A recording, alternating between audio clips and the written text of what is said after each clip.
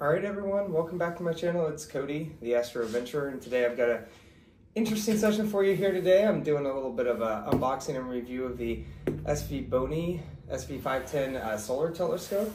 This is the new one by them that they put out kind of before the eclipse coming up here, so you can take some good pictures of the solar eclipse coming up. So they sent me this one. I wanted to do a little bit of an overview and review of that. We're going to take some pictures as well, but first off, we got the box here that just came.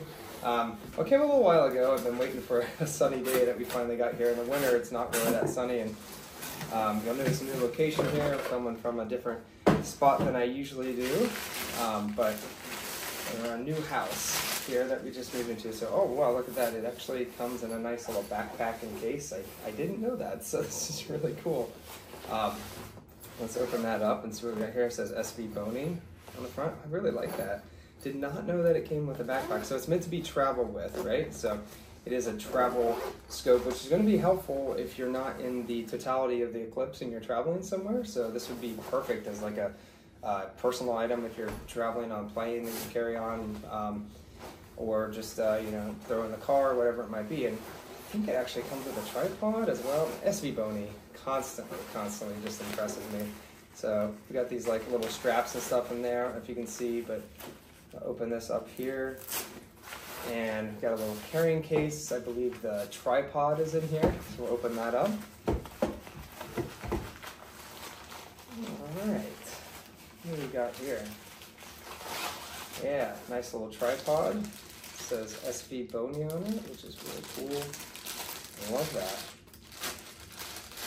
Get that open here. Wow, it's a nice tripod. It's metal too. Yeah, a lot of adjustment there. So we'll take this out. I wasn't sure actually it came with a tripod, so we'll use that in when we're taking our photos today of the sun. So I don't even have to put it on my other mounts or anything. So here is the main event here, the solar telescope. So let's give that let's open that up and see what it looks like. Nicely packed in here. Oh yeah, there it is. So this is the solar telescope that they're making now. End cap here. Okay, there's the filter. I just took off there. Guard. You can see the inline filter right there. So that's the solar filter for it. That's the main lens cap there.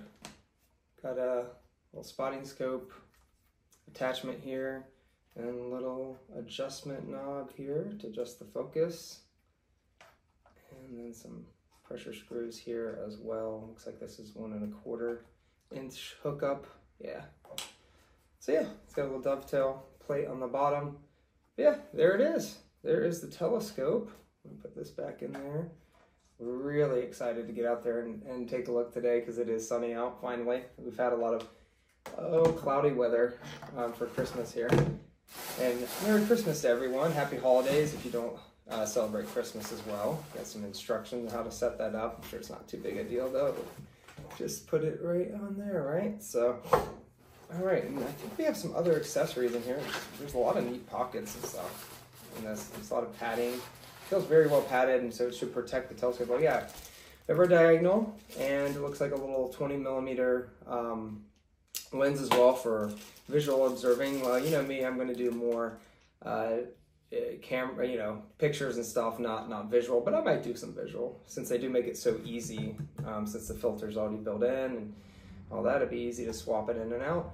And yeah, so that is everything that came with. I'm gonna get this set up, and next time you'll see me here, we'll be outside and we're gonna give it a test on the sun. So stay tuned. I'll be posting this soon. Thanks a lot. All right, just really quickly here, I wanted to show you all how easy this was to attach. So we got the telescope here, we got the tripod that came with it here. We're literally just going to screw it on there. There's a little space in the bottom, and just screw it right in the middle there.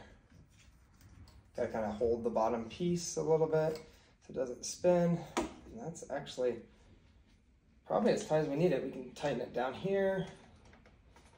Yeah, there we go. there you have it. So very easy to install and set up, right? We got our, put our legs out, we can lock this into place. Just turn the thumb screws here. Oh, this is so easy. If you're traveling with this, this would be the perfect traveling scope. Do remember to tighten up here as well. Don't do what I just did. And yeah, there you go. So this adjusts down really easily. Yeah, it's a good tripod. It's a very good tripod. And then you kind of move it around, you know, wherever you want to go. This loosens and unloosens, and then you can go up and down with it and move around wherever, right? So let's get it outside and take a look and get the sun in there. All right, be right back. Hey everyone, got this pretty well set up here, but I just want to show you a little bit of what I have, my setup.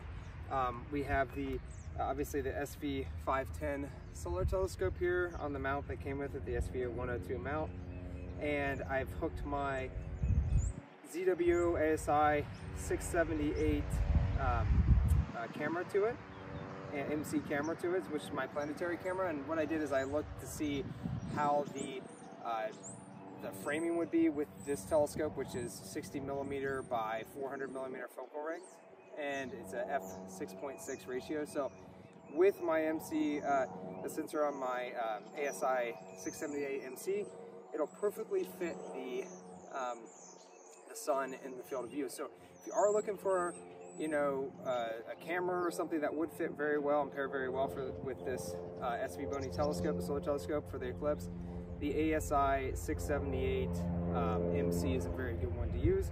It perfectly fits the sun in the field of view. So what I'm going to do is just really quickly just set up the tripod legs here, extend them out, and they just lock into place really easily. Very easy to set up, very portable, very light. I don't know if I mentioned before, but this is I think right around $100 usually, $99, and I think it's actually on sale right now for even less. I think it's like $94 or $95. So if you want to pick it up, it is a great price right now. Probably like a little holiday sale that Svbony has going on. So anyway, sorry for the cars going by. I live out in the country, but we do have some cars going by every once in a while on the road here. But we're going to try to kind of get it positioned a little bit towards the sun. Take the lens cap off right here. So we are exposing it there. And I do have this hooked up to my ASI Air, as you can see right here. I just, you know, makes it easier to capture, see what's going on. I can do a live view with video. So I've got it on my iPad right here. I'm going to take a quick test photo to see kind of what we're looking at, what exposures we're playing around with. I'm just do a 1-second exposure really quickly and see what we come up with. And it's just a bunch of brightness, so we'll take it down a little bit. We're going to have to go through the process of you know, focusing it and everything else. And we went from brightness to nothing, so we got to find the right length of exposure. So I'm going to try a 1/2 second to see what we're playing around with here. All right, give me a second. I did want to go through a couple things here. There's a couple things I want to point out. I went through kind of a progression with solar photography. I initially started out with just one of these. You can buy them off of Amazon. It's a solar filter. You put it over the end of your telescope like this, and you put some duct tape on there or something. Well, that's how I was doing it. It does not work very well. I mean, you can look at the sun through there. Yeah, I can see that. Looks fine. But it is not very easy to handle, and it wrinkles very easily, as you can tell. Then I stepped it up to a little filter that goes over my C8, as you can see, and I can look through find the sun right there. Yep, there we go. Never look at the sun with your eyes. Never, never, never. You have to have a specifically designed solar filter to look at the sun, so please do not look at the sun with your eyes. I usually have some solar glasses that I have apparently packed away somewhere during the move. I can't find them, so I'm going to be using this to kind of block the sun and position the telescope where I think it needs to be. So you can watch that now. Just one thing to add on here, I wanted to show the finder scope right here, and it's kind of cool. You just line up that little pinpoint there in the middle. See that? and you can find the sun. That is a very clever way that Svbony did that to find the sun, because it can be hard sometimes. I usually go by the shadow, like I was showing you all earlier, but you can just line it up with that and it seems to work. So just wanted to give that tip for you all if you're getting the scope. That's a really neat feature, and it's going to be very helpful when you're going to find the sun. And so there you all go. All right, we've taken some pictures of the sun now, and now I'm actually going to look at it through the eyepiece. I don't do this a whole lot, but so I'm usually just taking pictures, but it's fun to do that, especially on an object like the sun. So let's take some quick look through here, the eyepiece. It was the perfect size, like I said, for that camera and the sun right there. And this thing just moves so easily as well. So again, find the sun. We want to make sure we line this up with the shadow straight forward. There we go. Straight on should get us right in the sun. And then we can get down in here and take a look and fine tune it from here.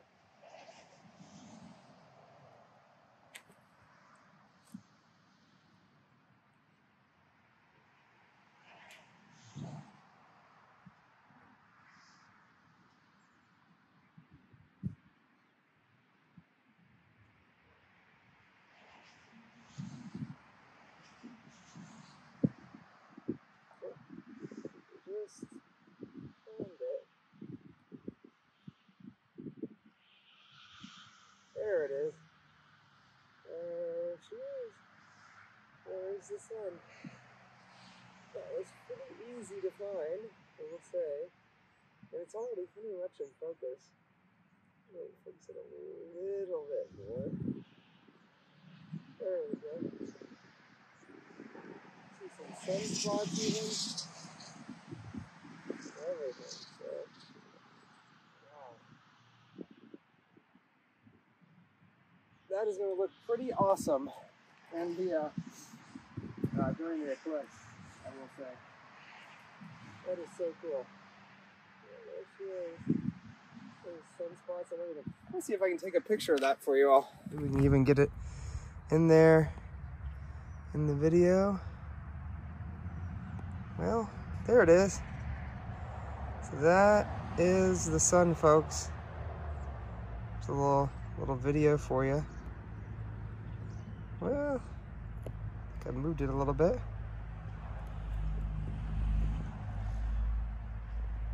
There it is.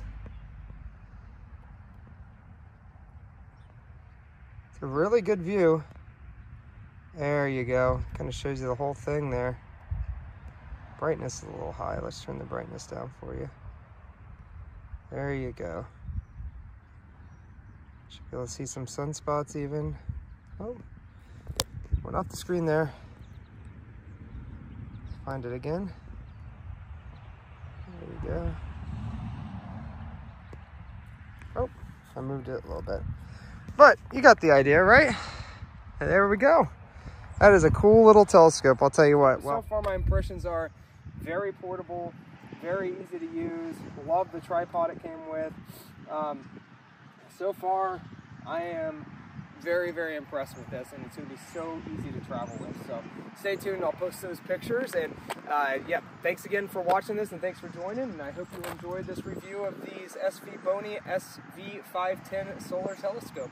It will be a perfect kind of pairing for the solar eclipse coming up in April. So pick yourself up one, and I'll have all the details below and links and everything where you can find it. Thanks a lot, and take care. I'll see you next time.